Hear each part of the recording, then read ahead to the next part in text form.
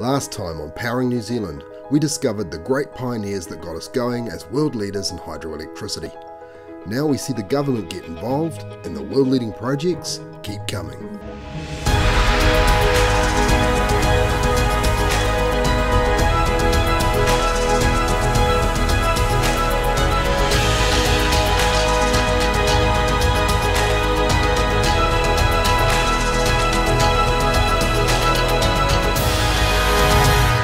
Now, last episode we briefly mentioned a guy by the name of Fletcher. He was a key part of the Bullendale story, but he was also the critical link to how the government got involved. So now we talk about Robert Ernest Fletcher. And Fletcher immigrated from England to New Zealand about 1885, and he set up the Fletcher & Co electrical contracting company in Dunedin with, of course, Walter Prince. And he also trained at Anglo-American Brush Electric Light Corporation with Prince. It was all getting a bit incestuous, Dave, wasn't it? Yeah, a little bit, but this was the really early days of the electricity industry, so it's not that surprising that they knew each other. But anyway, Fletcher & Co were contracted to install the electrical equipment at Bullendale, and they managed to source that Victoria motor, which was installed at the Phoenix mine. But the Victoria machine they secured wasn't a motor, it was a generator, actually designed for powering incandescent lighting, which had recently been invented.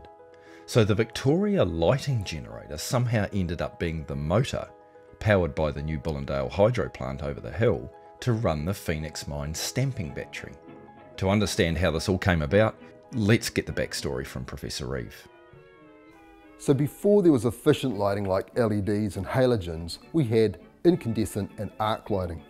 Incandescent lighting was actually first in 1820, and they would heat a filament up white hot and it would glow brightly. Now, having things at white heat in the atmosphere is hard on materials, so they had to use really expensive materials like platinum, and that makes for a very expensive light bulb. So lighting wasn't practical until 1878, when the American Charles Brush came up with the arc lighting system. Now, arc lighting uses two carbon electrodes to come together and to form an arc, and it glows really brightly, a bit like arc welding or lightning. It's really bright, but it was quite expensive, but it was still used in street lighting and in commercial buildings. And then just after that, two men, Joseph Swan and more famously Thomas Edison, came up with a cheap filament inside a vacuum inside a glass bulb. And with the cheap, practical incandescent light, electric lighting swept the world. So American Charles Brush invented the practical arc lighting system. Now, his company made high voltage DC generators that could send power quite a long way, normally used for street lighting. But it had been known for a while that you could actually use a generator as a motor, but in practice it didn't work very well. They would arc and they wouldn't run very well and they'd run inefficiently. There was, however, one exception. The Brush Victoria dynamo did run well as a motor, but it was used for incandescent lighting, and so it was low voltage and relatively low power. If it was going to be used at Bullendale, it would need to be modified. So the story goes that the Suez Canal requested a large electric motor. And the only way they could get one big enough was to modify a dynamo. So they modified this dynamo, which is known as a Victoria dynamo, and they converted it to a motor at 2000 volts running very high power. In fact, they created a monster. But how in 1885 did a motor ordered for the Suez Canal end up in Bullendale? Well, apparently the order was cancelled, and so it became available for George Bullen's electrification project. And Robert Fletcher completed the conversion here in New Zealand, and he installed the motor at Bullendale. And it ran 41 kilowatts. That's about the power of a small car. Yeah, and purpose-built motors of the time were only getting up to 7.5 kilowatts. In fact, they needed both arc dynamos to run it. It may actually have been the largest electric motor in the world for the 5 years it was in operation until 1891. Which is pretty impressive given that electrical power had only been used just for lighting for about 8 years, and they're only just starting to get to electric motors. It wasn't all smooth sailing for Fletcher though. He spent a great deal of his own money to get the machines running, then after Prince had his accident, it was left entirely up to him to deliver the project. Unable to keep up, Fletcher was driven to bankruptcy. It would be the father and son team of the Evanses that would get the Victoria Special up to full power. Once out of bankruptcy, Fletcher turned his hand to gold dredges, which were a New Zealand invention and had been operating in New Zealand since the 1860s. By the 1880s, they were powered by coal and steam engines. The Sandhills Gold Dredging Company was almost as remote as Bullendale, being further up the Shotover River from Skipper's Downship, and carting coal into the claim was an expensive and logistical challenge. With the high-profile projects of Bullendale and Reefton in full swing, the Sandhills operators wondered if hydroelectricity might be for them as well. Enter our man Fletcher, who was contracted to provide the power plant, which he did, this time successfully. By 1890, Sandhills had the first electricity-powered gold dredge in the world. The Sandhills Gold Dredge was highly productive, and the company's energy costs fell almost to zero. Near the peak in 1903, the number of gold dredges on the Clutha, Kawerau and Shotover rivers reached 201. Yep, by the start of the 20th century, New Zealand knew as much about electricity, and especially hydro, as any country in the world. By now, Richard Seddon's government was keen to get in on the action, and it chose Rotorua as its guinea pig town. Already an international tourist destination, the government believed using electric lighting would increase Rotorua's tourism appeal. It also sought to run the new local sewage plant using electric motors. And once again, it was Robert Fletcher who was called to duty. First to advise the Public Works Department on the project, and then to install the electrical equipment. He chose this site, Akeri Falls on the Kaituna River. Commissioned in 1901, it was one of the first government-built hydroelectric power stations in the world. It was the success of the Akeri Falls project which convinced the government that hydroelectricity had a big role to play in building the country. They resolved the majority of New Zealand's electricity projects would come from state coffers, and the New Zealand people would only build hydroelectric power stations. This was a policy that survived successive governments until 1958. Robert Fletcher died on the 17th of September 1935 in Auckland, and was honoured by a glowing obituary by the New Zealand Institute of Engineers. The obituary quite rightly noted his significant contribution to the projects that made such difference to both New Zealand and Australia. He constructed the first hydroelectric power station in Australia as well. He was chief engineer at the Melbourne exhibition. He was chief electrical engineer at the Hobart exhibition. He was a senior manager at 3 iconic New Zealand engineering firms. And of course, he installed the electrical machinery at Sandhills, here at Akeri Falls and Bullendale. Now Dave, I've got Fletcher's obituary here, and it does not mention Bullendale anywhere. What's going on? Well, it's not that hard to understand why he might not have liked Bullendale that much. I mean, his friend was injured there and they were friends at the time, and that put intense work pressure on him. He had to follow up with the contract, and then he was made bankrupt, and there was legal action over that, and then he was dumped from the contract. So it's not hard to understand why Fletcher may not appreciate Bullendale very much. For us though, this is the genesis of our love affair with hydro, so he's really important to us. So what do you reckon? Pretty impressive guy? Yeah, I think we should put him up there on the board with his mate Walter Prince. But we have never been able to find a photo of Robert Fletcher, so this will just have to do. So let's just pause for a minute here, Dave. If you look at the Power Board of Fame as we have it now, we have this random group of guys who came together around this crazy project to put the Southern Hemisphere's first hydropower station in the middle of the back blocks of Beyond. Not completely random, because Fletcher and Prince did know each other. They worked together for some years. Yeah, fair enough. I guess my point is that Bullendale, which was an international achievement in itself, then became a springboard for New Zealand to go on with these guys and do a bunch of other amazing things. I mean, there was Reefton, which was first town to be lit by electric light in the Southern Hemisphere. There was Sandhills, which was the world's first electrically powered dredge. And then there was Akeri Falls, which was one of the Southern Hemisphere's first state-built hydropower stations. Yeah, these guys really were the match that lit the spark to a century-long fascination with renewable energy and led to us having one of the most enviable renewable energy systems in the world today. They really are amazing guys. So sticking with the Akeri Falls story, there's another person who deserves to be on our Power Board of Fame that was the chief engineer of the Public Works Department when Akeri Falls was built. His name is Peter Seton Hay. Now, Hay was born in Glasgow but came out to New Zealand when he was just a kid. Now, one of the interesting things about Peter Seton Hay is that in 1877 he was the second graduate of New Zealand's first university, which was the University of Otago, and he graduated there with a Bachelor of Arts in Mathematics. Hay fell into a job with the Works Department in 1875, where he was deployed all around Otago on survey work for the new railway lines. He soon gained a reputation for being able to solve difficult calculations in his head, which made him really useful on remote fieldwork. Hay's intellect saw him oversee 7 critical new viaducts, and by 1896 he was dedicating significant resources to surveying New Zealand's lakes and rivers.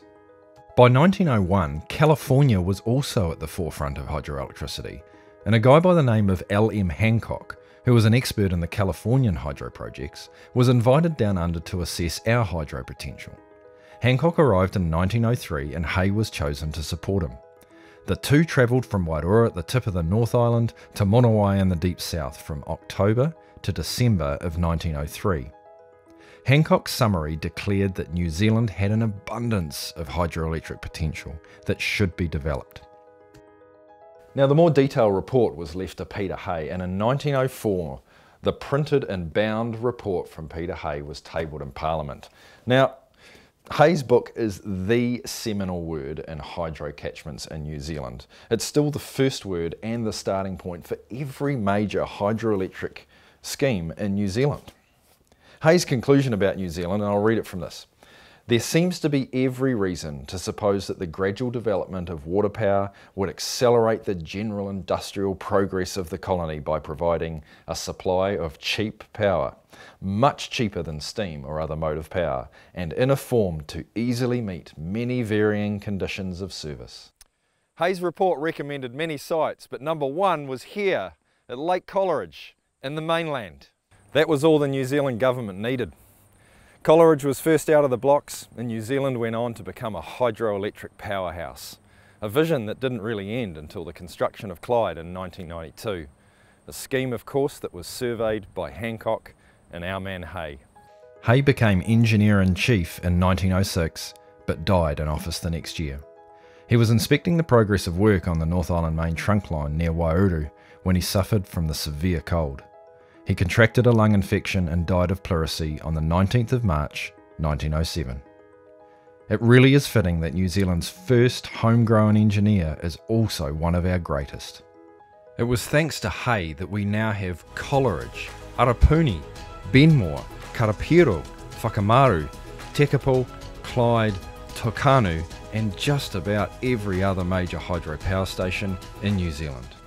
So there you go. Without Hay, we may not have all the hydro projects we have in New Zealand today. And that's why Hay needs to be up on our powerboard of fame. So our next hero's name is quite a mouthful. Frederick Templeton Mannheim Kissel. And he was born in Canterbury in 1881, and he went to your treasured Canterbury University, where he graduated in 1905. In his early career, Kissel was employed in a number of jobs, including a stint at the Public Works Department working on the Arthurs Pass Railway. This is where he made the first survey of Lake Coleridge around 1906. After joining Selwyn County as engineer, he kept advocating for the Coleridge project to go ahead, and once the government committed to the project, Kissel was offered the lead role as engineer-in-charge back with the Public Works Department. As well as looking after the construction of the station, he was also eventually put in charge of the tunnelling work which had been beset by delays. The complexities of the Coleridge project can't be overstated. The power station behind me looks like it's built on solid ground. However, the station is built on river shingle gouged out from the action of glaciers. And this glacial debris is very deep and soft enough to make building foundations very difficult. And another big problem the project would have is that it would have long penstocks, and that would make it susceptible to a phenomenon known as water hammer. Stop! Hammer time! Water hammer time. When you try and stop water moving quickly in a pipe, it can bounce up and down. That's what's known as water hammer. And one of these penstocks behind me holds 600 tons of water. So if you try and stop that quickly and it bounces, that's bad. Kissel and his team solved both engineering problems, and the solutions were adopted worldwide. And this in a project that suffered from some of the worst winter weather you could experience, and with no proper road access. On 15 November 1914, the first stage of Coleridge Power Station was opened at 4.5 megawatts, and Christchurch was the second city in New Zealand, after Rotorua, to get state-sponsored hydroelectricity. Coleridge had gone over time and over budget, but due to the significant problems that had to be overcome to build it, it was hailed as an engineering success.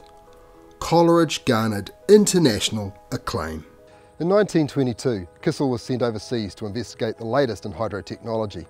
He returned in 1924 and was made Chief Electrical Engineer. His first job was to pick up the problematic Arapuni project, which started in 1922. Mangahao was commissioned in 1924 and Tuai in 1929. Now they were 20 megawatts and 32 megawatts respectively, and they were considered large. But Arapuni was 84 megawatts. It was a giant. New Zealand's power consumption was a third of that. To build Arapuni, they had to hack penstocks through the rock on the side of the Waikato River.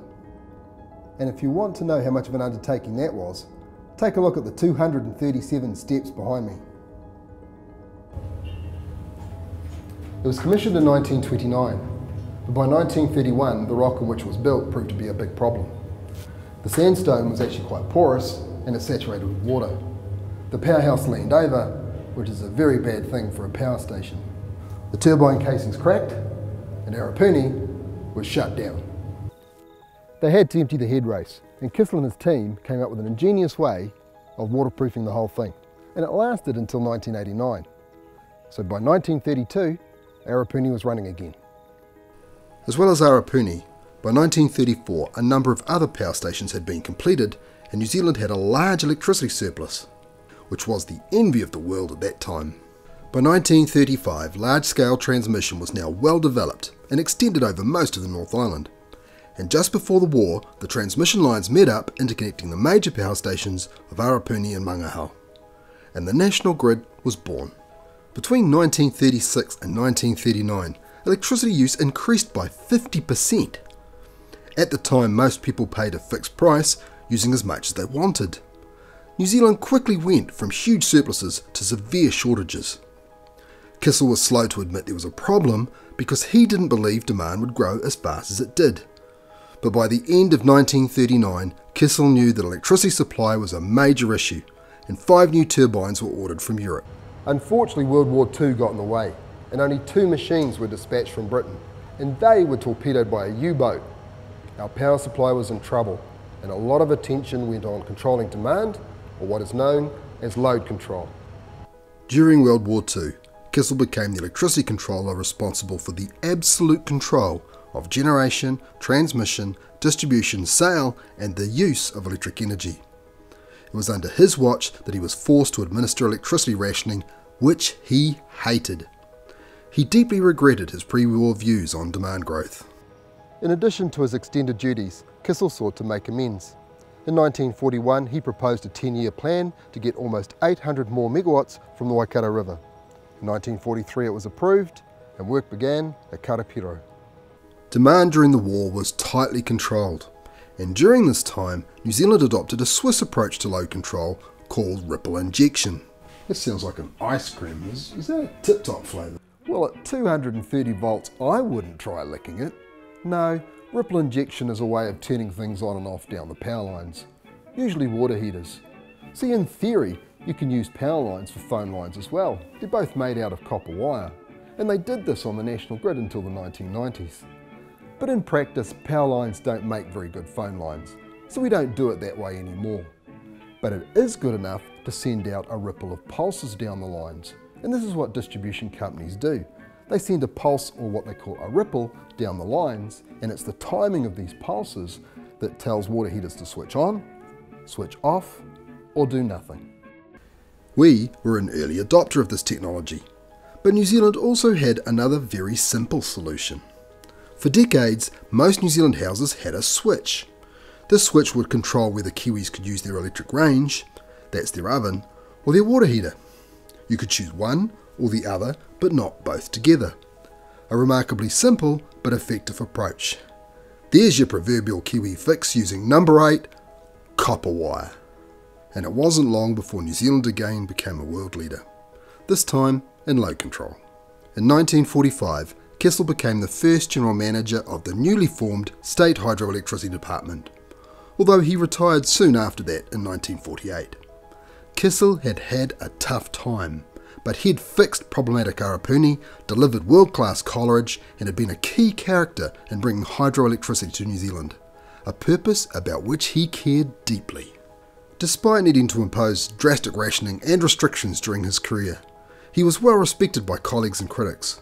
He was admired for his vision, sense of humour and conscientiousness.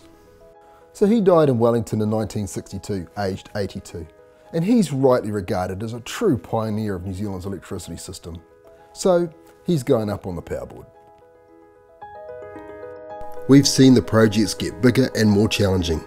Next time we talk about the largest, most advanced and successful project of its time. We take the lead in geothermal and we discover that it's not just the big stuff at which New Zealanders excel.